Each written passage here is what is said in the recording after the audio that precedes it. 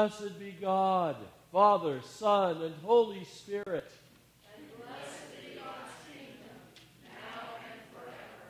Amen. Almighty God, to you all hearts are open, all desires known, and from you no secrets are hid. Cleanse the thoughts of our hearts by the inspiration of your Holy Spirit, that we may perfectly love you and worthily magnify your holy name through Christ our Lord. Amen.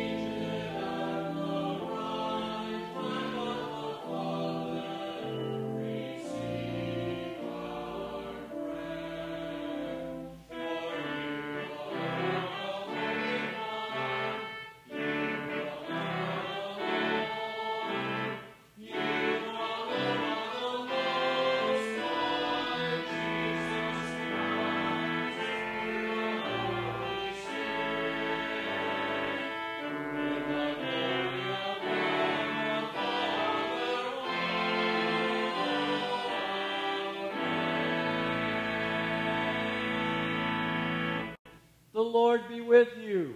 And also with you. Let us pray. O Lord, mercifully receive the prayers of your people who call upon you, and grant that they may know and understand what things they ought to do, and also may have grace and power faithfully to accomplish them. Through Jesus Christ our Lord, who lives and reigns with you and the Holy Spirit, one God, now and forever. Amen. You may be seated.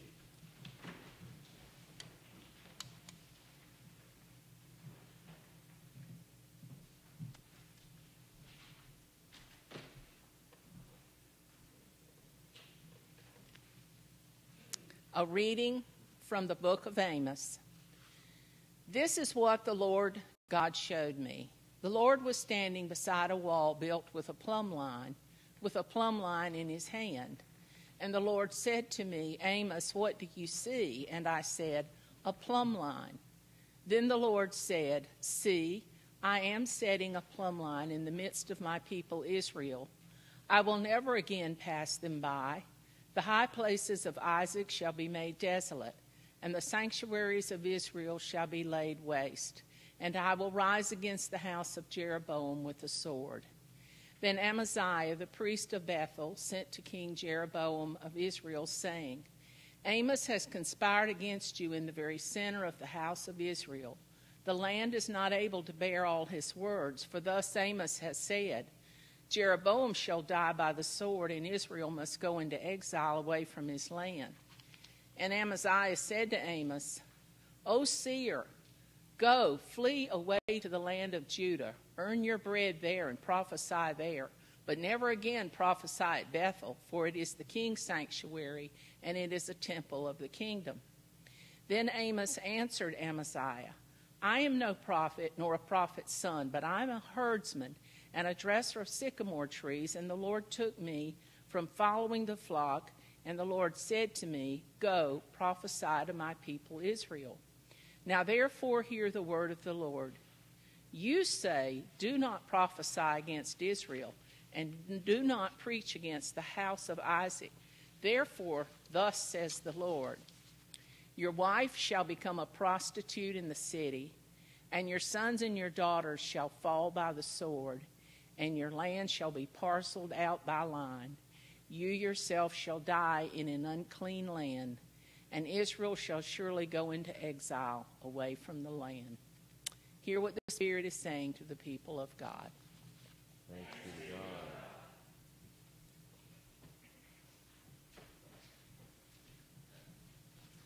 God. The psalm appointed to be read this morning is Psalm 82. We will read it responsively by the whole verse.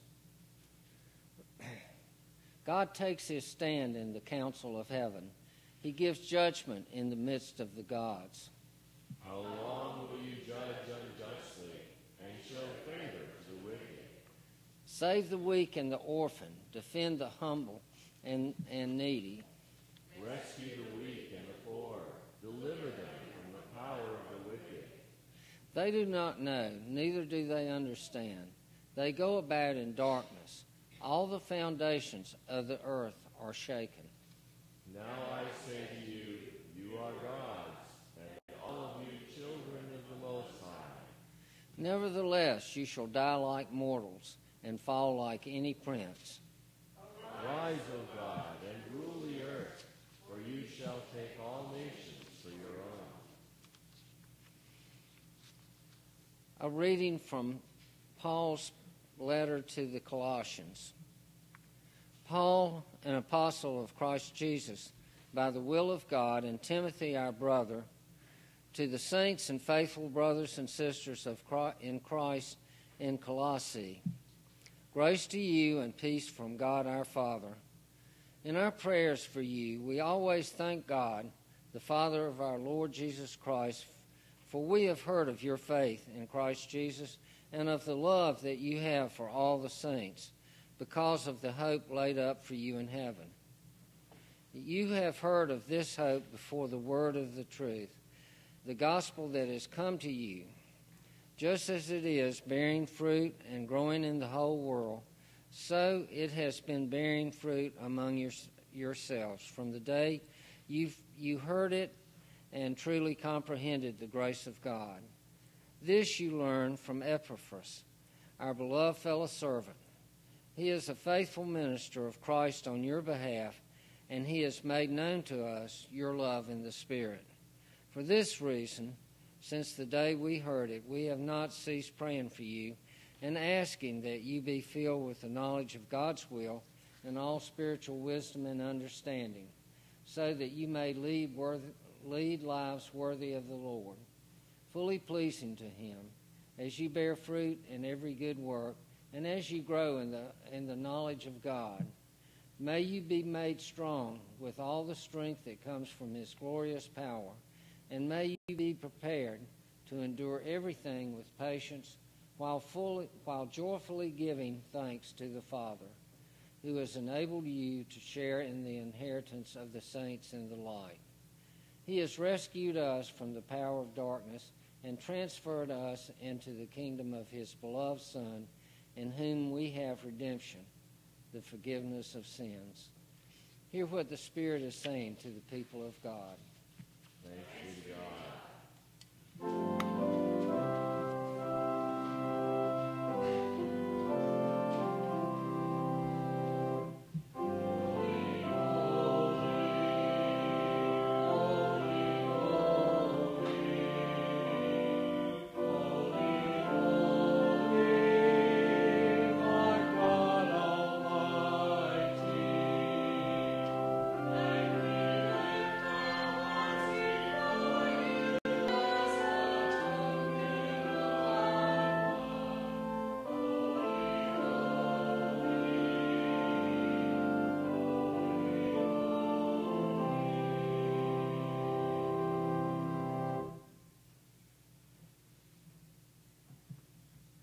The Holy Gospel of our Lord Jesus Christ, according to Luke.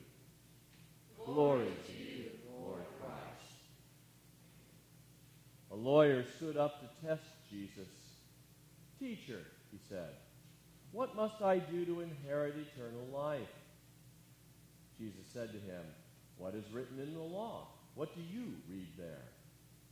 He answered, you shall love the Lord your God with all your heart and with all your soul and with all your strength and with all your mind, and your neighbor as yourself. And Jesus said to him, "You have given the right answer.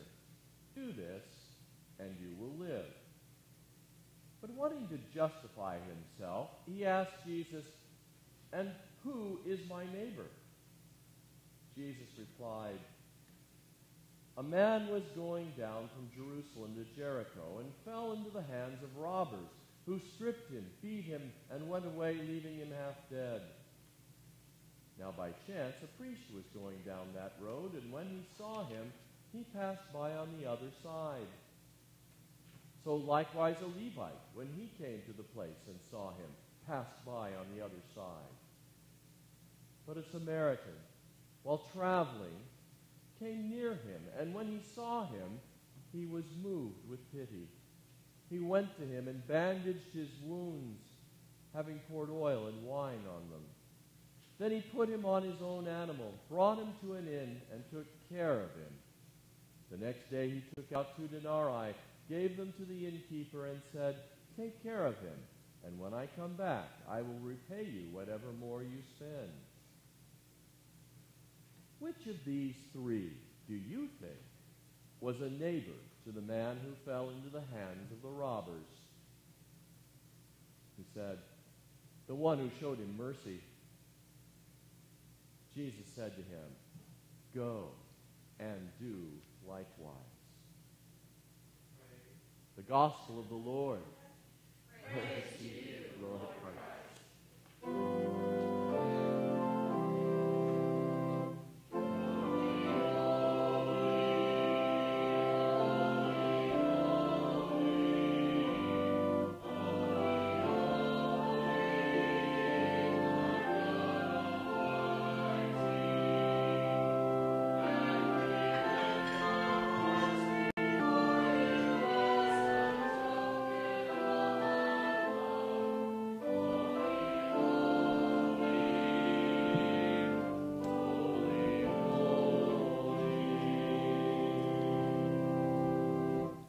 May the words of my mouth and the meditations of all of our hearts be found acceptable in your sight, O Lord, for you are our strength and our Redeemer.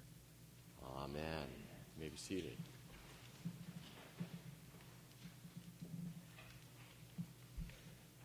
If only the gospel were less understandable. Yeah, I know that sounds strange. A more usual complaint is that the words of Jesus are hard. They're not understandable. But you know, I'm really not sure that for most folks that's the actual problem with our Lord's words. As someone has said, it's not the parts of the Bible that he doesn't understand that trouble him. It's the parts he does understand that trouble him. You know, there are some parts of the gospel of Jesus that are so plain, they trouble us because their meaning demands something of us. And this is certainly true of our lesson from the gospel according to Luke this morning. A lawyer comes to Jesus wanting to know the way of salvation. And he has done really well in answering Jesus' questions of him regarding the law. And seeking to gain further favor, he pushes the discussion on by asking Jesus a timeless question. Who is my neighbor? It's a question that's as old as the first brothers on the earth. Am I my brother's keeper? Cain was seeking to justify himself. In effect, this lawyer is asking, whom am I really obligated to love as much as myself? Is it my spouse? Does it include the people who live on my block? Is it limited to those who share my dialect or live on the same soil? Certainly it couldn't include a Mexican or a Central American or a Cambodian or a Middle Easterner. Perhaps he hopes, as we might, that Jesus will answer with one of his more obscure parables, a word that will leave him and us free to make our own decisions about what sort of claim it has upon us. But not this time. Jesus' parable leaves no room for misinterpretation. A certain man, he says, went down from Jerusalem to Jericho and fell among thieves who robbed him and left him for dead. By chance a priest and then a Levite happened by, but left the man there as they passed by on the other side. But then a Samaritan came by. He had compassion on the man, poured wine and oil onto his wounds, bound the wounds, and then brought him to an inn where he paid for his recovery. The lawyer had expected Jesus to say that a neighbor was a friend, or at least limited to an Israelite. But Jesus had now expanded the definition to include foreigners, even heathen ones, and from hated ethnic groups on top of it all. The man had wanted a word of confirmation that his limitations on love were quite satisfactory, that he was justified in his views and actions. But Jesus instead spoke the heart and mind of God. Deep in our hearts, we know the mind and heart of God as well.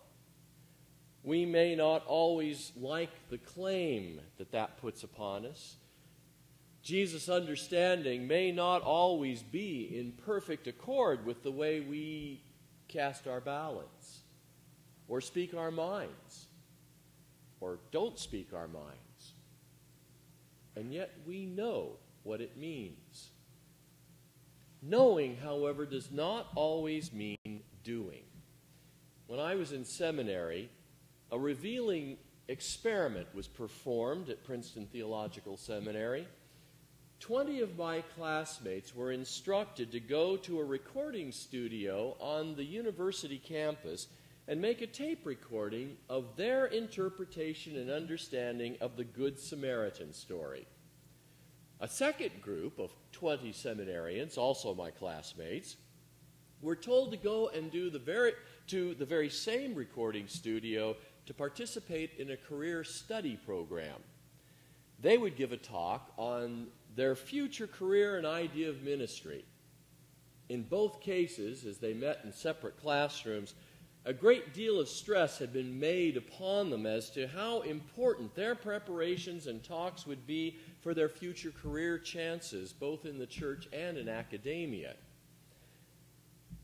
What my classmates did not know was that the whole thing was a colossal setup. They were to be the key components in a study being conducted by the graduate psych department at the university. A professional actor had been hired to stage a heart attack as the seminarians walked along the route from their classrooms to the recording studio. As the students walked by, the actor clutched at his heart and gasped, "Oh, this is a big one!" And he toppled over onto the ground. 60% of the seminarians did not stop. They trudged on to keep their appointments for their career advancement with that recording studio.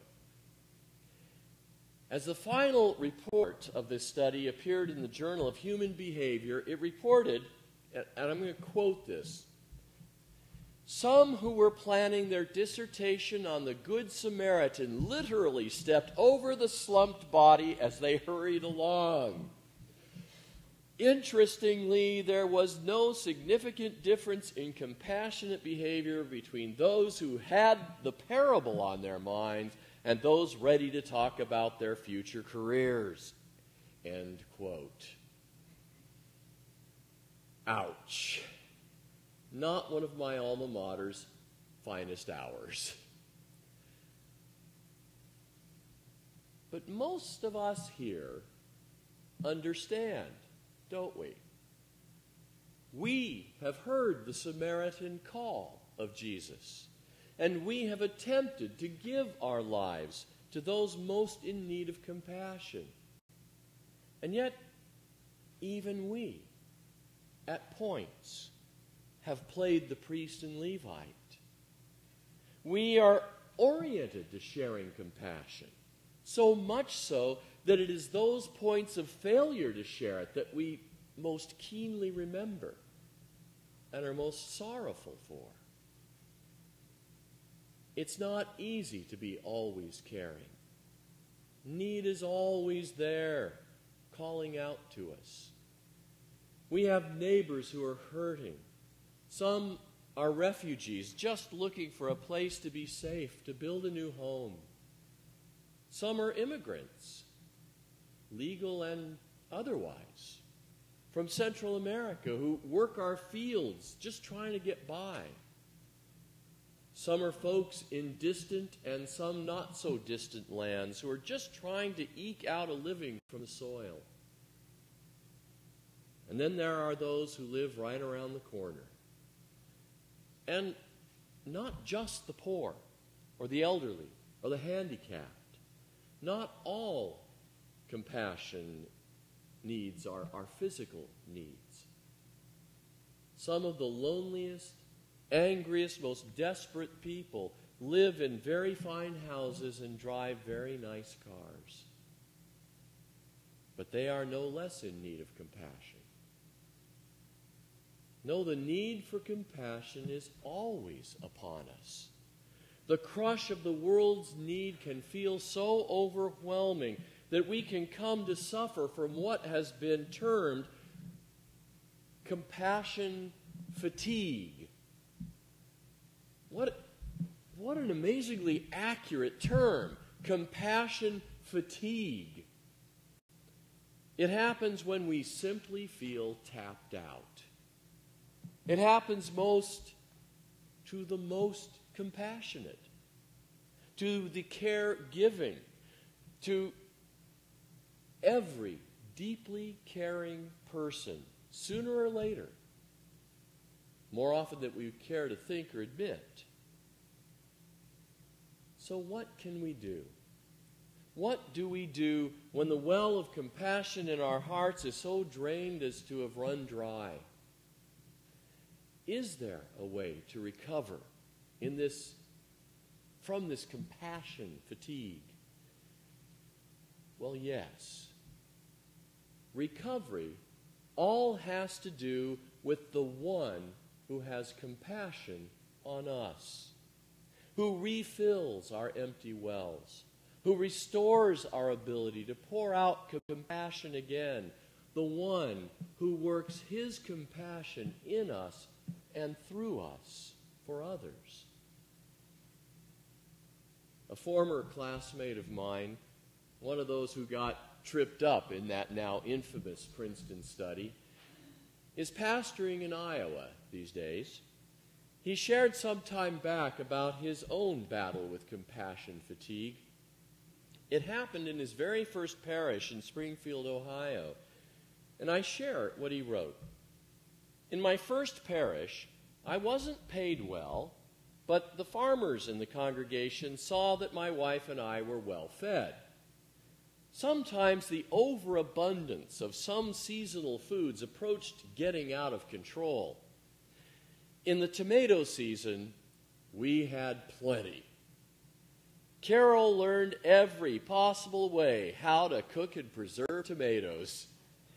We still had too much left over.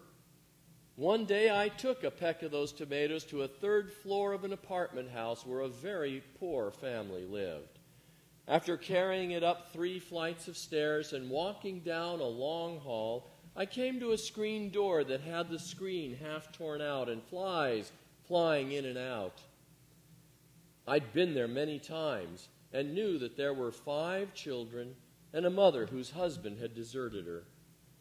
One of the little urchins came to the door dressed in her underwear and screamed to her mother, "Mommy, Jesus brought tomatoes!" I've never forgotten that little one's comment. And he goes on to say that to this day, His whole ministry has been transformed by the fact that he is expected to be Jesus for other people. And he doesn't mean that in some self-aggrandizing way.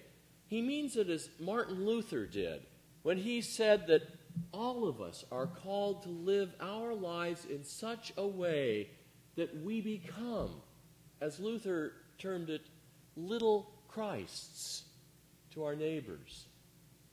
You see, compassion isn't all up to us, whatever's in our reservoirs that day.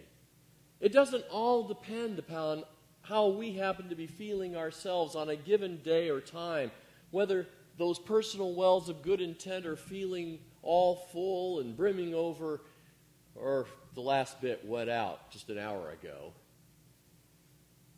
When you and I seek to give compassion to another in need, we are not doing it alone. Jesus is there with us in that moment. He supplies his own compassion through us. His healing presence actually comes into that moment, flowing through you and me. Your act of compassion becomes as truly sacramental even as the Lord's presence comes to us through the elements at the altar. So his compassion and presence comes to others through you and me. If you can let your mind wrap itself around that truth, he will re-energize your compassion. You see, it is Jesus who makes us little Christs for others. Jesus' parable this morning leaves no room for misinterpretation. The message of the Good Samaritan is unmistakable. Nowhere are we more reminded of that than when it is us, when we are the strangers who are left lying by the roadside. It may be a time of physical weakness. It may be a business failure or a marriage breakup. It may be grief over the loss of a loved one. But there comes to us all those times when we feel ourselves beaten and left for dead. Suddenly, we hear words of encouragement. Then we feel gentle arms begin to lift us up. Somehow we become aware of a strength that is not our own. And we know that somehow we are going to survive after all. The living Christ has come to us himself in the person of a Good Samaritan, a little Christ. That is the life to which Jesus' parable calls us.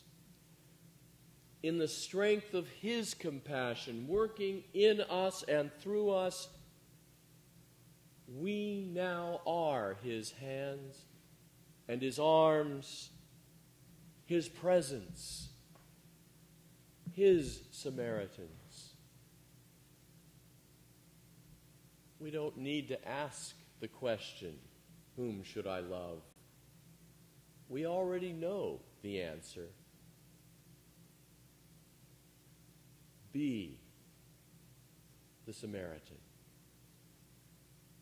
the little Christ, the presence of the Lord. In the name of the Father, the Son, and the Holy Spirit. Amen.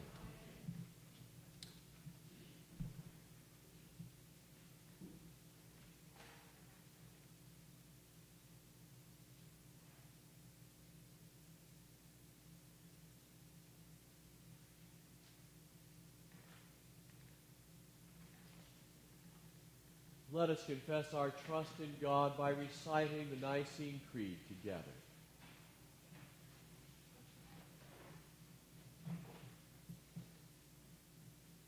We believe in one God, the Father, the Almighty, maker of heaven and earth, of all that is seen and unseen. We believe in one Lord, Jesus Christ, the only Son of God, eternally begotten of the Father, God from God, light from light, true God from true God, begotten, not made, of one being with the Father. Through him all things were made. For us and for our salvation he came down from heaven. By the power of the Holy Spirit he became incarnate from the Virgin Mary and was made man. For our sake he was crucified under Pontius Pilate. He suffered death and was buried. On the third day he rose again in accordance with the Scriptures. He ascended into heaven and is seated at the right hand of the Father. He will come again in glory to judge the living and the dead, and his kingdom will have no end. We believe in the Holy Spirit, the Lord, the giver of life, who proceeds from the Father and the Son. With the Father and the Son he is worshipped and glorified. He has spoken through the prophets. We believe in one holy Catholic and Apostolic Church. We acknowledge one baptism for the forgiveness of sins. We look for the resurrection of the dead and the life of the world to come. Amen.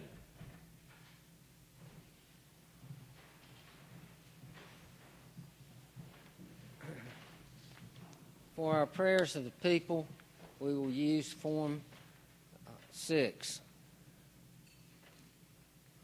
In peace we pray to you, Lord God, for all people in their daily life and work, for our families, friends, and neighbors, and for those who are alone, for this community, the nation, and the world, for all who work for justice, freedom, and peace, for the just and proper use of your creation, for the victims of hunger, fear, injustice, and oppression, for all who are in danger, sorrow, or any kind of trouble, those who administer to the sick, the friendless, and the needy, for the peace and unity of the Church of God, for all who proclaim the gospel and all who seek the truth, for Justin, Archbishop of Canterbury, Michael, our presiding bishop, Ann and Peter, our bishops, for Rick, our priest, and for all bishops and other ministers,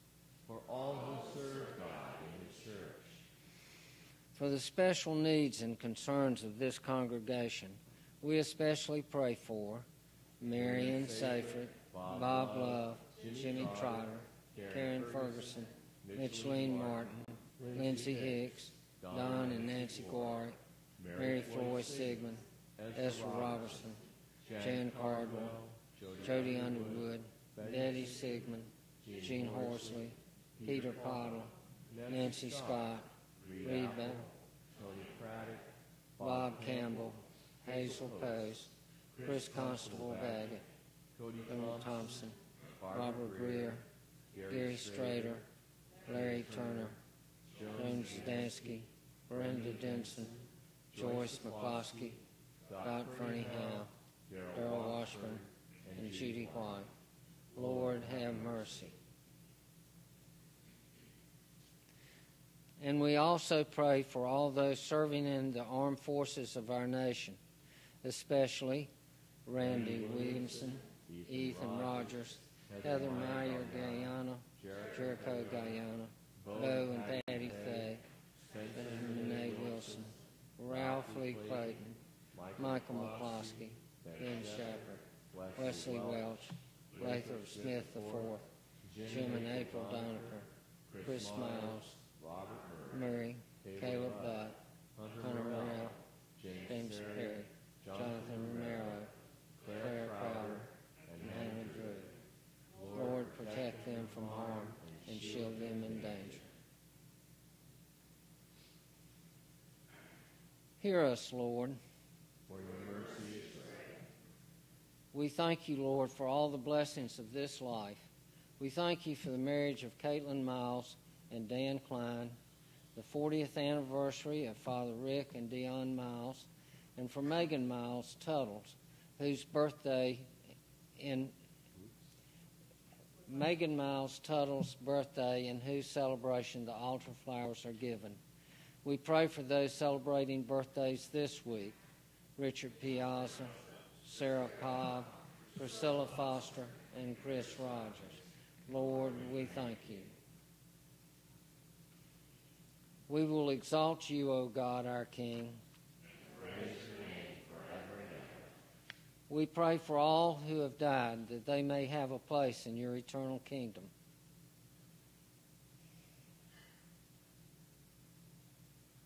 Lord, let your loving kindness be upon them. Who put their trust in you. We pray to you also for the forgiveness of our sins. Have mercy upon us, most merciful Father. In your compassion, forgive us our sins, known and unknown, things done and left undone, and so uphold us by your Spirit, that we may live and serve you in newness of life, to the honor and glory of your name, through Jesus Christ our Lord. Amen.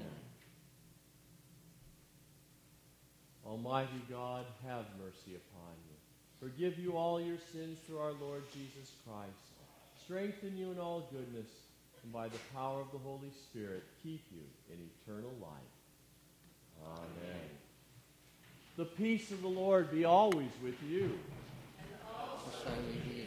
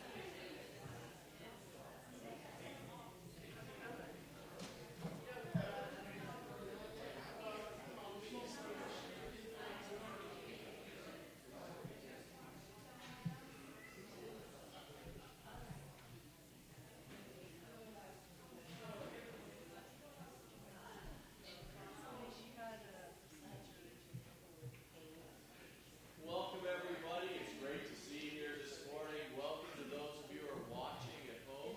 We're glad that you're able to join us as well. Just a little correction there. All of that stuff about us, of course, was last weekend, and we weren't trying to sneak in double billing. They are our flowers the second week, but we just missed the fact that it was still in there, so sorry about that. This last Wednesday, of course, was our first Wednesday of the month, and it was a great crowd. There were at least 40 people there, and a lot of good time, a lot of good food, and so we encourage everybody to come out the first week of August as well for the next one. One thing that we're uncertain of is we heard something this morning that possibly Bob Cook is going in for surgery tomorrow, potentially prostate surgery. I'm going to check that out as soon as possible after worship today and get word back and out to everybody. But in the meantime, in either case, whether it's so or we were misinformed, do pray for him and for Sandy. It's like an old professor of mine used to say, always stay prayed up. You never know what's coming. So they will enjoy the prayer. So do pray for them. Are there any other announcements this morning? Let us walk in love as Christ loved us and gave himself for us, an offering and sacrifice to God.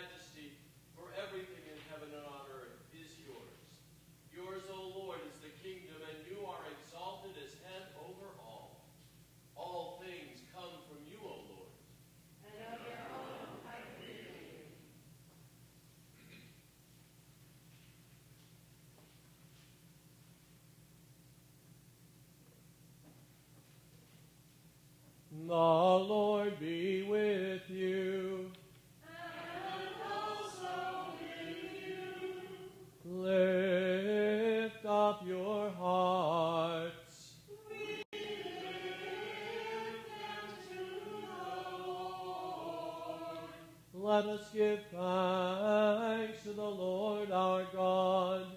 It is right to give him thanks and praise. It is right and a good and joyful thing, always and everywhere to give thanks to you, Father Almighty, Creator of heaven and earth. For you are the source of light and life. You made us in your image and called us to new life in Jesus Christ our Lord. Therefore we praise you, joining our voices with angels and archangels, and with all the company of heaven, who forever sing this hymn, to proclaim the glory of your name.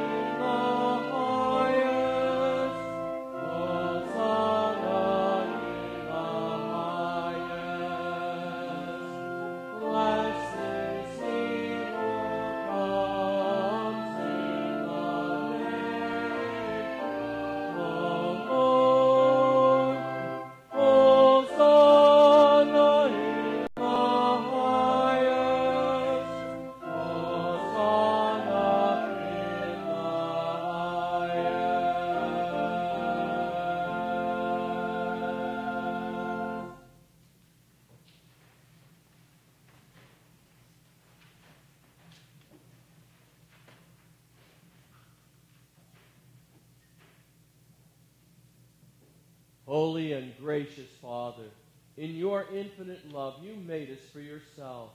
And when we had fallen into sin and become subject to evil and death, you in your mercy sent Jesus Christ, your only and eternal Son, to share our human nature, to live and die as one of us, to reconcile us to you, the God and Father of all.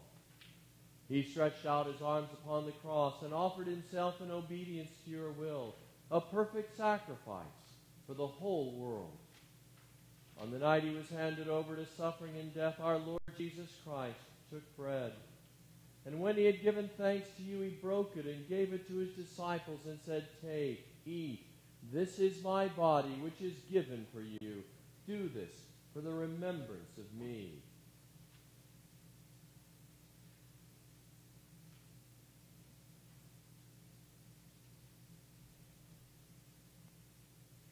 After supper, he took the cup of wine, and when he had given thanks, he gave it to them and said, "Drink this, all of you.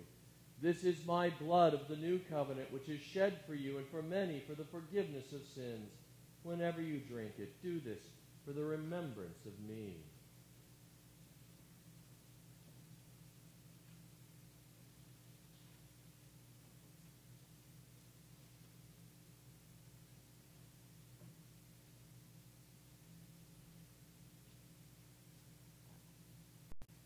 Therefore, we proclaim the mystery of faith. Christ has died. Christ is risen. Christ will come again. We celebrate the memorial of our redemption, O Father, in this sacrifice of praise and thanksgiving. Recalling his death, resurrection, and ascension, we offer you these gifts.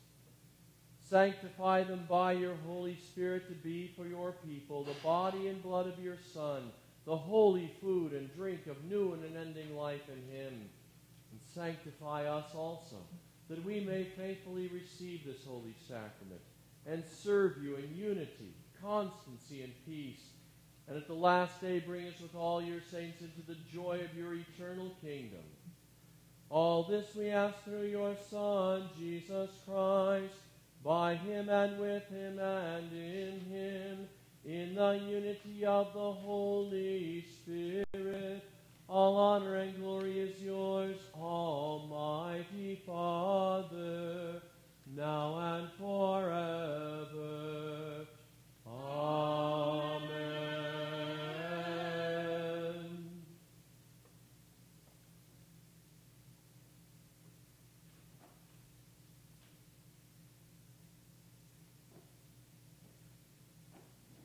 And now as our Savior Christ has taught us, we are bold to say, Our Father, who art in heaven, hallowed be thy name. Thy kingdom come, thy will be done on earth as it is in heaven.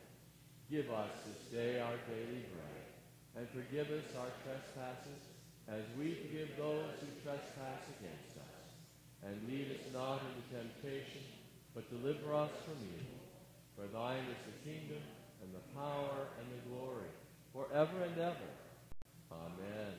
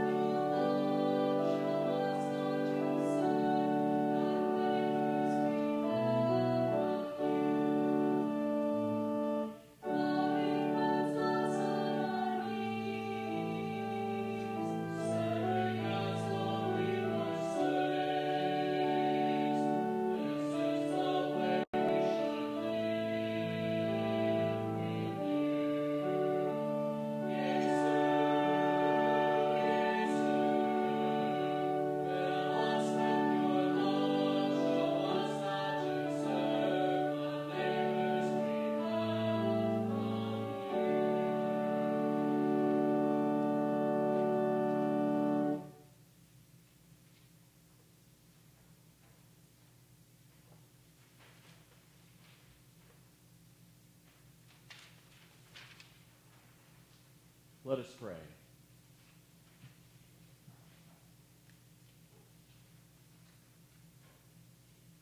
Almighty and ever-living God, we thank you for feeding us with the spiritual food of the most precious body and blood of your Son, our Savior, Jesus Christ, and for assuring us in these holy mysteries that we are living members of the body of your Son and heirs of your eternal kingdom.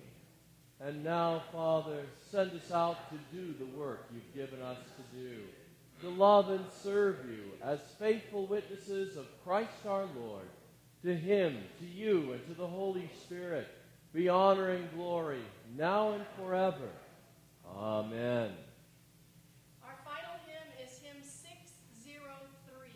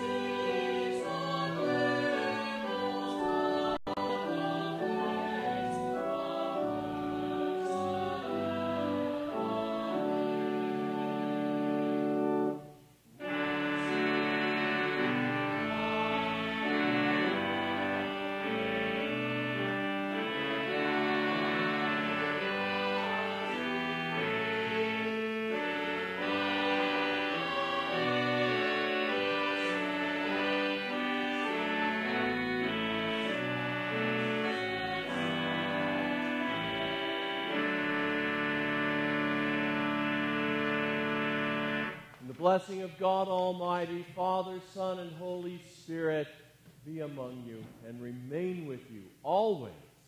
Amen. Let us go forth into the world rejoicing in the power of the Spirit. Alleluia. Alleluia.